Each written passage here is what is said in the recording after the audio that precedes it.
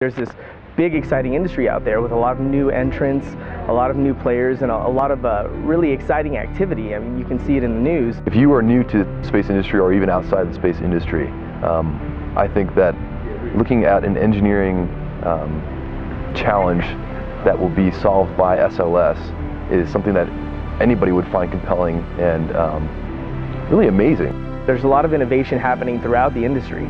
So I think that alone should get people very excited about space.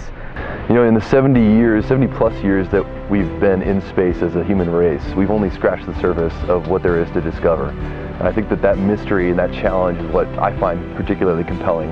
One thing that attracts and should attract people to Boeing is the fact that, hey, we work on a lot of different products that apply to space.